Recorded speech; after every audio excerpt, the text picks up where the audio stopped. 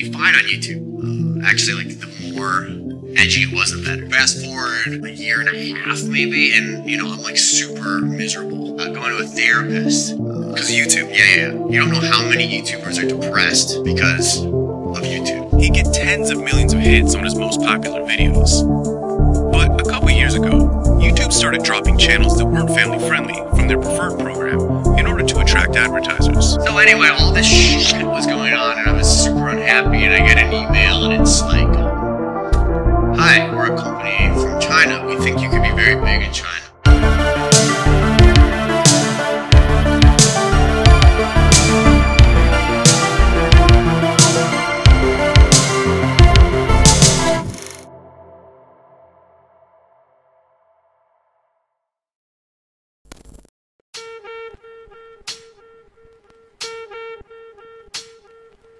YouTubers subject themselves to the cruel eye of public scrutiny with every video they publish, not only by the cold, unforgiving judgment of the viewer, but the curators of the very platform itself. It's pretty widely accepted that over the past several years, YouTube has significantly cracked down on the various conditions and rules one must follow in order to maintain a steady income and healthy viewership. Like anything, the website is constantly changing, and as the site continues to grow over time, it's only natural for the market to become more and more generalized, which means YouTube must cater to the mainstream if they wish to extend their brand, leaving many of their creators at a crossroads. Either find a way to adapt to the new system or run the risk of fading into the darkest shadows of obscurity, with one of the more glaring examples of the latter being a peculiar man by the name of Bart Baker. Yo guys!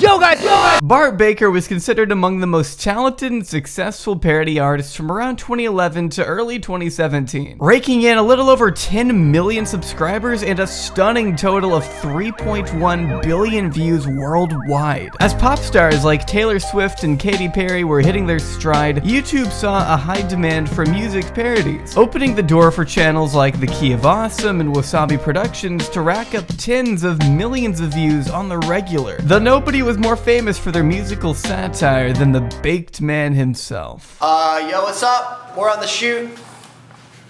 Cut. Consisting of high budgets and elaborate sets that perfectly matched the scenes he was mocking, Bart would generate a hefty income by reimagining the most popular music videos of the day. Using the success of A-list celebrities to his advantage, he was able to captivate millions of viewers per upload, which is just astonishing, man. And then I did a parody in 2010 to Boom Boom Pow, good God. Wow. That song. It had SEO and it had comedy and it had music. But when you create these parodies, I mean, you could literally throw the artist name, the title name. Well, yeah, you have to. It's just, everybody's featured. Right. So it's usually the second or third result under the original, like after a couple days. Sometimes after like the next day. There was a market there, and Bart knew exactly how to tap into it. There's always a strategy of some kind that goes into cultivating a following, whether that's developing a clear and personal connection with the viewer, or simply writing off the publicity of your own morally skewed antics. There's a lot of scheming that goes into building a sturdy and consistent viewer base. For Bart, the formula was actually pretty simple when you boil it down. Anytime Taylor Swift, for example, dropped a new video, he would get straight to work, rewriting lyrics, casting characters, recreating different sets, etc. The process itself wasn't always super complicated, it just needed to be done in a timely manner before the original video lost its relevance. He wasn't exploiting the fame of these artists, but rather cleverly taking advantage of all the hype circulating around them. He was confident that if he could just somehow direct attention onto his own content, it was smooth sailing from there, which granted him a pretty reliable stream of income. Because it's not like singers are just gonna stop releasing music videos. As long as celebrities were churning out hits, Bart would continue to make a living. A brilliant strategy that seemed to contain no end in sight, or at least it appeared that way. Ever wonder what he's up to now? Ni hao. 我是八个. Okay, so Bart, 투표给我. I see you tomorrow, or maybe I'll see you tonight. I don't know. I'll see you in the morning. Bye. Jesus. Yeah, the worst episode of Black Mirror ever. We'll get into that in a second though. First, it's time to take a little trip down At the height of the adpocalypse, Bart made a pretty huge announcement on his main channel with a video titled "No More Parodies, Please Watch, This Is Not a Joke," stating that he had been seriously affected by the wave of demonetizations that famously rocked YouTube in 2017. Now, the purpose of this video was not what the title may have implied. He was still gonna make parodies. This was more of a call to action than anything. The fewer ads meant he wasn't making as much money off his parodies. And when you've got an entire production crew on the payroll, that's a big deal. The ads are not playing on a lot of people's videos right now, and we don't know how long it's going to last. Certain channels are being affected more than others. My channel is getting absolutely crushed. So he knew he had to act, and to Bart, the most reasonable solution was to start really going hard on his second channel where there were more ads. All I am going to ask for you guys to help support and keep this channel going and the parodies going is for you guys to subscribe to my second channel, which I am relaunching, and I'm going to keep it PG, so I can get the ads served on the videos. The mindset was that if he could start getting paid more on his vlog channel, he could continue to have a budget for the parodies that were predicted to make less money given the changing atmosphere at YouTube. A plan that probably would have worked out better if his vlogs were as easily marketable as his parodies. They weren't, unfortunately. I really do feel like if I relaunch my vlog channel and all you guys subscribe and support and watch, it's gonna help tremendously to pay for my production costs. Please go subscribe. I actually have a brand new vlog up today. The first one, the relaunch of the channel. It's a behind the scenes of my humble parody. It was during this time that he got back to business as usual, making parodies of Kendrick Lamar, Taylor Swift, Cardi B, whatever. This is hot.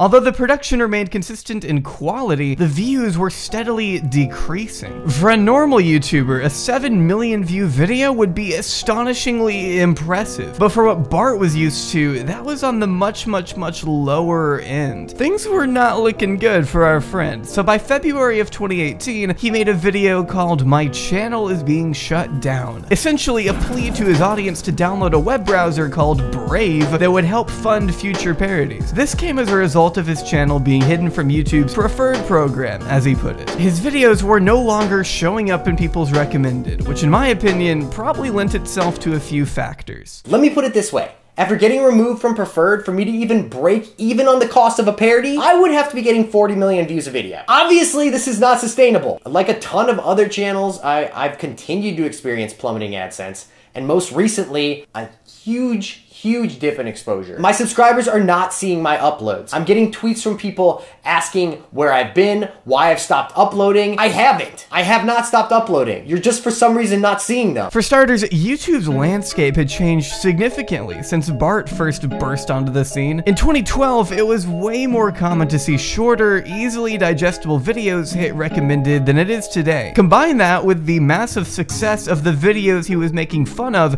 and you have the recipe for an insanely viral video. Well, as the years go on, viewers come and go, and so do the site's own creators. By 2016, we saw the rise of commentators, with illustrious channels like Leafy is Here paving the way for an entirely new format. Niche 10-minute commentary videos that were easy to mass produce. And they got insane views. By combining a lengthy watch time with clever clickbait, these channels began to override the slowly fading stars of yesterday. As the algorithm began to naturally shift, anyone who failed to catch up was simply doomed to burn out. Throughout this time, Bart's content never changed, which would prove itself to be detrimental in the long run. Actually, a lot of people have been missing the parody uploads because there's so many uploads on YouTube now. So please tap that bell. So much goes into making these videos. It's not just sitting in front of a camera and talking. It is weeks of preparation. And I think most of you guys know that. You see that from behind the scenes. As Bart was reluctant to realize, the golden age of his channel had unfortunately passed, with one final parody being uploaded in August of 2018. Meanwhile, he began seeking out alternative ventures to his parody channel, quietly adopting the title of Lil Clorox, this weird persona that was meant to mock SoundCloud mumble rappers. I guess. I don't even really know. All I know is he's pretty serious about it. She my dream, thank the Lord that she 18. She my dream, thank the Lord that she 18. She my dream, thank the Lord that she 18. I'm in love with the prom queen. I'm in love. Is that Amanda Cerny? I know you wanna cut just like a razor. Your boyfriend is a lame, let me upgrade you. I'll bless you with my fame and all my paper. Yeah, I'll give you that God dick and I'm a savior. I'm a savior. I'm a savior. It's not even a bad idea, really. I mean, he's literally created a character to ridicule the types of artists he's always sought to deride. It probably would have worked out if he had fully embraced the role. But instead, Lil Clorox fell off after about 2 months. So there goes that chapter, I guess. Dude, I don't even know what to call you now. Is it Bart? Is it Clorox? Is it Lil? I mean, you know, you can call me whatever, man. You can call me Bart. You can call me Clorox. You can call me Lil Clorox. You can call me Fuckboy Clorox. You can call me Fuckboy straight up. Honestly, I actually did a vote on my channel, and people voted. People wanted me to just be straight up Fuckboy. At this point in his career, Bart had entirely abandoned 3 separate YouTube channels, including the one that brought hundreds of thousands, if not millions, into his own bank account. You wouldn't expect a creator to just neglect a channel of over 10 million fans, would you? I mean, if you're leaving that behind, surely you found something way more prosperous and enjoyable to focus on, right? Well, funny story about that. That song is epic, but check out Bague de Fongue. How many things in this world sadly have become lonely? I envy those around me happy. Every day others brings me coffee. Mind rattling on repeat. Whoa, whoa, whoa. But real quick, we actually have a sponsor. If you've ever used public Wi-Fi, you've probably linked to an unencrypted connection at some point or another. When you send data, you're sending out countless pieces of information so vulnerable, it can be intercepted by a collection of questionable parties before it reaches its final destination. That's a big problem, which is why ExpressVPN is here to help. ExpressVPN secures your internet connection by using the highest standards of encryption available. Unlike some services, they invest in premium servers, making ExpressVPN the fastest and highest rated VPN provider by TechRadar, CNET, and more. Plus, ExpressVPN allows you to reroute your connection to a server in a country of your choice, making geo-restrictions a thing of the past. I've actually used ExpressVPN at my school's library because I don't trust a single fucking soul on my campus, and neither should you. Find out how you can get 3 months free by clicking the link in the description box below. That's expressvpn.com/aubrey. Huge thanks again to ExpressVPN for not only keeping my information secure, but also paying towards my tuition. Because we all know how lovely Susan feels about paying her creators. Bart is a pretty good example of that. Only you may be asking yourself, where did he go next? In mid-2019, Bart made a resurgence, only it wasn't what you may expect. Hey yo guy, you wanna battle? Then let's do it. Just can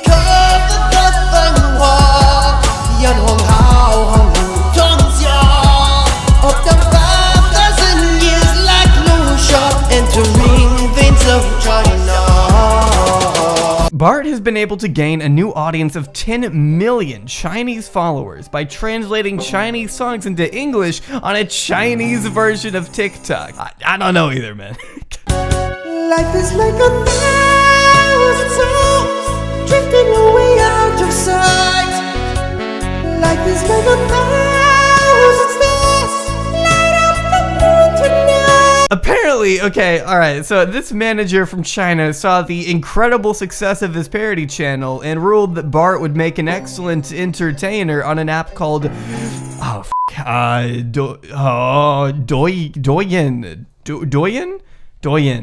Douyin.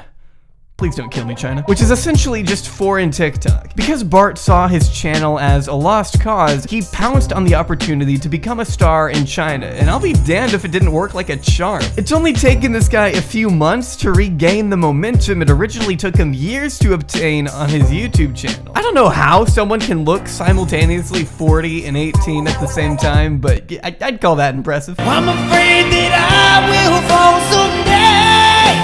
Oh no, anybody can betray this way. Even if you only see me one day.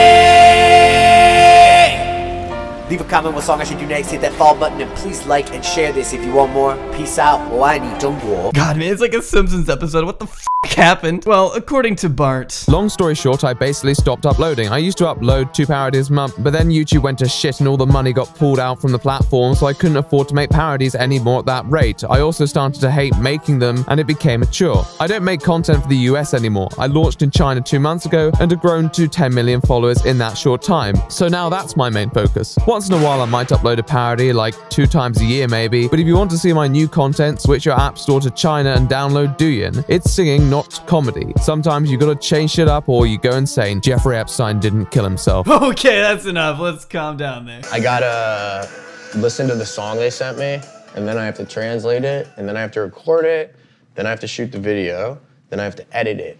So this is rough translation, usually it just doesn't make any sense. So I have to totally change it all. How do you change it? I put the Chinese into Google Translate, and then I have to make all the words rhyme. So that's what the fans are into? That's what got the accounts really popular. So basically, after receiving a mysterious email from a Chinese platform, Bart was promised stardom in exchange for his dignity. I'm kidding. Kinda. It just doesn't seem like this is something he enjoys. I mean, from the outside looking in, it's almost like this Chinese corporation set their sights on Bart purely to gain more sponsorships. Bart is a talented guy, but aside from his popularity, I just don't see why else they'd seek him out. Does that mean, I don't know, just seems like they want him for his numbers is all, and if that's the case, then it's f***ed. What makes you decide, this guy, I can make him a hit here? 这个其实很难说了。像 Bart 的话，我们跟他一开始合作的时候，说实话也没有觉得他有多突出的亮点在。他就说他长得帅吧，也没有就是很帅的吧，可能有一点吧。那时候他 YouTube 有1000万粉丝，我可以拿他这个1000万粉丝，我去可以找我们抖音上的一些人跟他合作。 This is a tactic many managers use as a way to undersell their clients' talent so that they don't seek work elsewhere. It's a classic poker strategy where discouraging remarks are used as a way to kill Bart's ego so he doesn't build up the confidence to realize his own creative potential. Really scummy behavior if you ask me, but that's show business, eh? I feel like I need to reiterate the fact that it's only taken a handful of videos to achieve the same success he's amounted on his parody channel. I don't know how you do that, but he did it. He also live streams and hosts music sessions online with his fans, as well as appearing at live performances. People think this is a joke, but you can't make this up. His commitment is unlike anything I've ever seen, and there's probably good reason behind it. As mentioned earlier, Bart got to a point where he saw his own standing on YouTube as a wasted effort due to the newly diversified landscape and YouTube's recent shift to family-friendly content. This can take a massive toll on someone mentally. I cannot even begin to tell you how many YouTubers I know who have been directly affected by the harrowing conditions of internet fame. It may seem like the perfect lifestyle on the outside, but make no mistake, such an arbitrary and otherwise callous way of living can leave lasting scars on the inside if you aren't careful. When you develop a large, dedicated audience for yourself, an illusion of legitimacy is assumed by not only your viewers, but you, which can make you feel incompetent when faced with any type of hardship. This is more commonly known as imposter syndrome, which can leave you feeling inadequate and even undeserving despite your success, which then can even cause you to overwork yourself to compensate for that feeling of insufficiency. Fame is a drug, and if you don't get your fix of it, you can go into withdrawal. Too many YouTubers intertwine their self-worth with numbers, making it a dangerous phenomenon to grapple with. Because of his declining channels, I don't think Bart recognized his own potential on the platform, and thus opted to leave it for a shinier, more promising career to be had over in China. Whether you agree with his decision or not, this shift was definitely justified given his circumstances. As a YouTuber, you're forced to work with the cards you've been dealt, and YouTube had clearly dealt Bart a 2 and a 7. He needed to do something, and instead of bowing down to the new terms and conditions, he said fuck it and moved on, which I would normally commend him for if I didn't think he was so fucking unhappy. Everyone in China is so nice. Everyone I meet. Bart's YouTube videos used to involve huge crews with expensive cameras and massive budgets. But now that he switched to China, it's just Bart and an iPhone. How I say that? Whoa. Personally speaking, it genuinely saddens me to see such a bright and talented YouTuber forced into submission by a powerful and possibly tyrannical foreign corporation that basically owns the rights to him now. Maybe he enjoys it, maybe he doesn't. I have no way of knowing. But behind those hollow, soulless eyes lives a man who became the very caricature he once sought to destroy. Nothing more than a shell of what he once was, desperate to make a living during one of the most trying times on YouTube. Callously shoved out of the limelight by the very hand that fed him for the better half of a decade. My hope is that Bart is at least able to find true satisfaction with whatever content he chooses to make. Because if it's one thing he deserves, it's to find the same happiness he once provided for all of us.